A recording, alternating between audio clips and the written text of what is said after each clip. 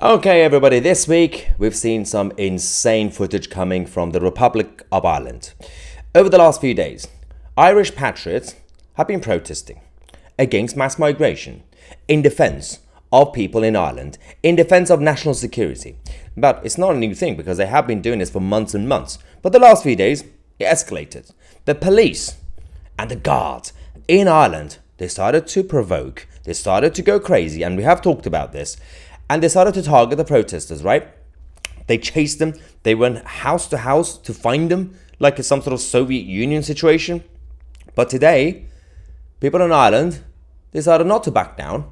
They started to come out in bigger numbers, but in a peaceful way, to prove a point. That they're not giving up, but their whole movement is supposed to be peaceful, but it's supposed to be robust. It's supposed to be standing up for values in Ireland and for ordinary people to be safe, because mass migration, and primarily illegal migration, but let alone legal as well, is causing trouble, especially when it comes to smaller towns and villages. There's a government policy, same problem here in the UK, that they are sending in big groups migrants and allocating them in certain towns and villages. Now, they already have smaller populations. Imagine what will happen.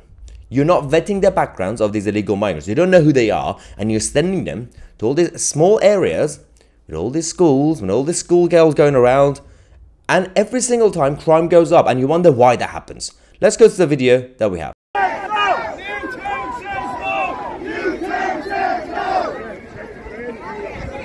Ireland has risen. It's official.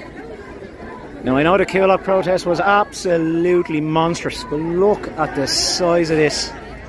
This is incredible, folks.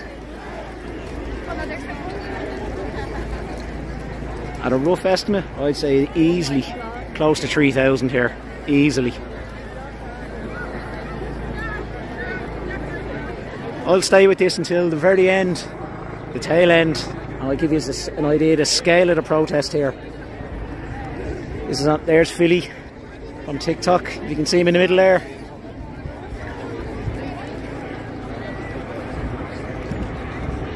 And it's still going. Look at this. Absolutely incredible.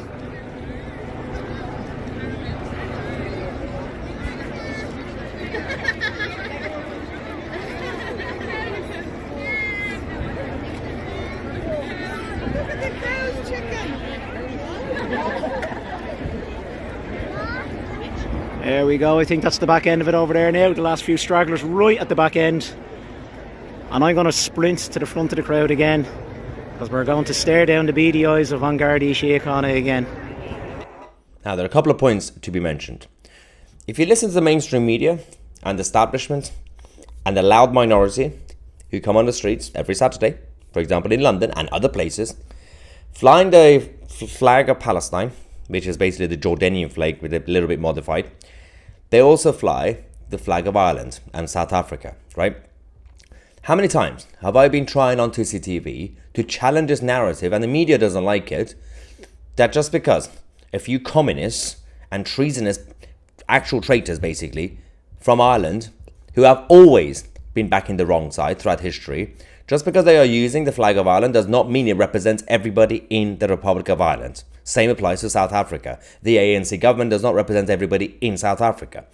But now you can see these people who are sick and tired of that narrative as well. Second point, these videos I'm going to show you another clip as well before we go, proves, and they did this on purpose today, these protesters, to come out, peaceful march, to show their strength and to show the numbers and to prove that the reaction from the Irish government and the police and the security forces in general was a little bit of an overreaction, because these people are peaceful, but if you attack them, they will fight back. They will stand up for their values and their families. It was not these people who started any sort of violence over the last few days. The police wanted it to happen. The media wanted it to happen. They provoked and they filmed those videos and they showed it to the world. This is the true spirit of the Republic of Ireland.